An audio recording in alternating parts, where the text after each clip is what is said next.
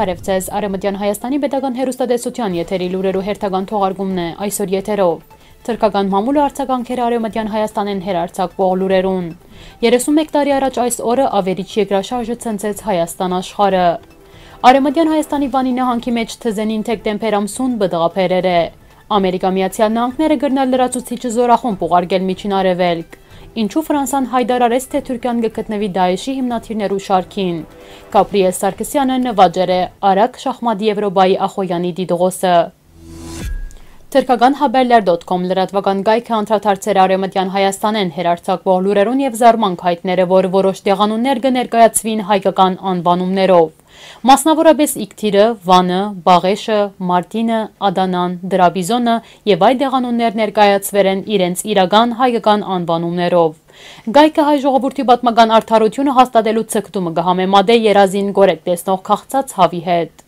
Նյութի թուրք հեղինակները նշել են նաև, որ Ղարաբաղին դիրանալ է ետք հայերը աչք թրել են մեր հողերուն վրա եւ գարձես մորցեր են, թե ինչպես կդրեցինք իրենց անտրանիկներուն ականջները։ Իհարկե պատմության հայտնի է թրքական լկտիության անսահմանությունը, եւ այսպիսի չղացկումները վար վկայություն են, որ թրքական կառավարող շրջանակներն ու հասարակության մեծ մասը խորաբես կգիտակցին, որ պատմությունը գրգնվելու սովորություն ունի եւ հադուցման բահը կմոտենա։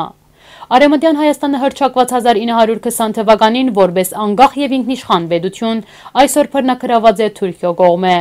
սակայն վաղ թե ուշ ան պիտի վերադառնա իր իրական դերերուն հայերուն։ 1894-1923 թվականներուն թրքական կառավարությունները կազմակերպեցին եւ իրականացուցին հայերու բնաճնչման ծրագիրը, ոչ միայն Արեւմտեան Հայաստանի մեջ, այլ եւ Կիլիկիո, Արցախի եւ Բաքուի մեջ։ Այս ցեղասպանական ծրագիրը զոհ գնաց ավելի քան 2 միլիոն հայ։ Անդրադառնալով թրքական գայքին դեղաթրված հոդվածին միայն թույլ կուտանք մեկ ուղում։ Հայ ժողովուրդը հաստատել է իր իրավունքները Արցախի մեջ եւ հաջորդ քայլը պետք է ըլլա Արեւմտեան Հայաստանի ազատագրումը, այլ դարբերակ բարձաբես չկա։ Իսկ ինչ կապված է անտրանիկներու ականջներու գտրելուն, միակ հերոսությունը, որուն ունակ է Թուրքը, այդ թալիշի հայ խաղաղ բնակիչները դանչամահ ընելն է։ Հայ սբային քնացած վիճակին գացինահարել է եւ այլ չագերդավոր հերոսություններ։ Արեւմտեան Հայաստանի յուրաքանչյուր քառակուսի մետր, ինչպես նաեւ Արցախն ու Նախիջևանը, այդ Հայաստանն է ու վերջ։ Իսկ որպես վերջապանդեղին հիշեր է հայ մեծ փանաստեղծ Հովհաննես Թումանյանի խոսքերը. «Փերանն առնոտ, մարդագերը են անպան հազար թարում հազիվ տարավ, մարդասպան»։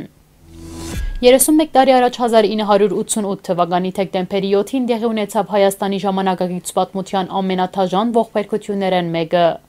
Հայաստանի ԽՍՀ հյուսիսային շրջաններն այդ օրը ժամը 11:41-ին ցնցվեցան աւերիչ երկրաշարժեն, որը իր բարձրականեն անունով կոչվեցավ Սպիտակի երկրաշարժ։ Ավելի քան 25,000 մարդու կյանք ընդհատվեցավ, տասնյակ հազարավորները վիրավորվեցան, 100,000-ավոր մարդիկ անօթևան մնացին։ Անմիջապես Սպարսագետին գտնվող Նալբանդ գյուղն ու մերձակայքին գտնվող Սպիտակ քաղաքը հողին հավասարվեցավ։ Մեծապես տուժեցին հանրապետության մեծամասնությամբ երկրորդ եւ երրորդ քաղաքները՝ Գյումրին եւ Վանացորը։ Գրեթե ամբողջությամբ ավերվեցան բարձրահարկ շենքերը եւ սա մեծ թիվով զոհերու պատճառներն մեկն էր։ Զոհերու մեծ թիվի մյուս պատճառն այն էր, որ աւերիչ երկրաշարժը, որ քերազանցեց 7 աստիճանի ուշքնությունը, դեվեց կես րոպե։ Երկրաշարժը սկացվեր է Երևանի եւ Թբիլիսիի մեջ, այն քրանցվեր է աշխարհի սեմսոլոգիական գայաններու մեջ, աղետի կոդին, որ մյանցեր է 31 տարի, թեր լիովին վերականգնված չէ։ Վանի իպեքոյլու քավարի դուներեն մեկ ու բարդեզին մեջ գտնվող 20-ամյա թզենին ցմրան այս ցուրտ եղանակին պտղաբերեր է, ինչ առաջացուցեր է ականատեսներու զարմանքը։ Թզենին, որ լայնորեն գաճ Արեւմտեան Հայաստանի տարածքին եւ չի թիմանար ցուրդին ու սառնամանիքին, Վանի մեջ ձաղգեր է եւ փերք տվեր է։ Դեկտեմբերին ջերմակցույնով բադվող այս տարածաշրջանին սովորաբար թզենի դերևները կթափվին, սակայն ձարի դված փերքը մեծ զարմանք ու հիացմունք առաջացուցեր է բոլորի մոտ։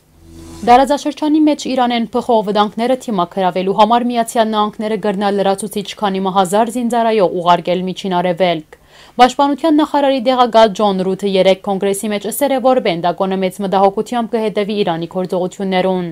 Այսօրվա թրությամբ Միջին Արեւելքի մեջ տեղակայված է մոտ 14,000 ամերիկացի զինծառայող, լրացուցիչ ուժեր ուղարկելու ժամկետը թեր հայտնի չէ։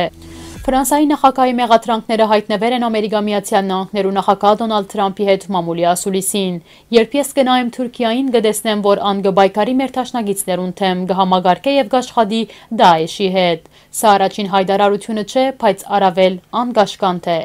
Մակրոնը արդեն նկարագրել է ՆԱԹՕ-ն որպես գրեթե մահացած ուղեղով, Սուրյո հյուսիսին քյուրդ քաղաքացիական անձերու թեմ Թուրքիո իրականացուցած ռազմական գործողություններուն որպես հետևանք։ Ֆրանսայի նախագահի խոսքերը անցողիկ ոճով չեն, սա պաշտոնական մեղադրանք է Ֆրանսայի բարձրագույն իշխանութենեն եւ անվտանգության խորհրդի մշտական մեկ անդամեն։ Ամերիկա Միացյալ Նահանգներու նախագահի ներկայությամբ ֆրանսական աստանշանները կակնարկեն Անկարայի եւ Դաէշ-ի միջև հարաբերություններուն, որոնք չեն հանդիսանար առանց փաստարկի բարեր եւ ֆրանսական հadoop ծառայությունները սա լավ գիտեն։ Անոնք ականադեսի եղան սաուդցիներու կոշտ թիրքորոշման, որոնք արևմուտքին դեղեկացուցին իրենց թիրքորոշումը իսլամական պետությունը ստեղծելու Թուրքիո հնարքներուն մասին եւ անոնց կատարած աննախադեպ ու դաժանասպանություններու մասին տարածաշրջանեն ներս։ Կարևոր հարցն այն է, թե Մակրոնը ինչ հիմքով իր ռումբը բայթեցուցել է Էրդողանին թեմ։ 2014-ի հունիս 11-ին աշխարհը զարմացավ, որ չեղած դեղեն իսլամական պետություն անունով ահաբեկչական խմբավորումը հառաջացուցել էր Իրաքի եւ Սուրիո մեջ։ Թալիբաններու նման, բայց այս անգամ արաբ թալիբաններու, որ Զարքավիի կողմէ ղեկավարվող կազմակերպություն էր 2003 թվականին ի վեր, բայց ան երբեք չուներ լավ օժտված պետական կառույց, սահմաններ, ֆինանսական բաշարներ եւ դրամ։ Նյութը գնական փոխչությամբ կարդալ մեր կայքեն։ Շախմատի Հայաստանի ազգային հավաքականի անդամ Գաբրիել Սարգսյանը տարինի մեջ ընթացող արագ շախմատի Եվրոպայի առաջնության 13 հնարավորեն վաստակեր է 10.5 միավոր եւ նվաճեր է Ախոյանի դիտողոսը։ Հայաստանի երկրորդ ներկայացուցիչը քրոսմայստեր Զավեն Անդրեասյանը 9.5 միավորով բայկարնավարտեր է 10-րդ հորիզոնականին։ Արեւմտեան Հայաստանը կշնորհավորե մեր շախմատիստին եւ կմաղթե նորանոր հաղթանակներ։ Հաջորդին ցեզի կներկայացնենք սիրեցի արհեստարան ստեղծագործությունը։ Մնացեք խաղաղությամբ։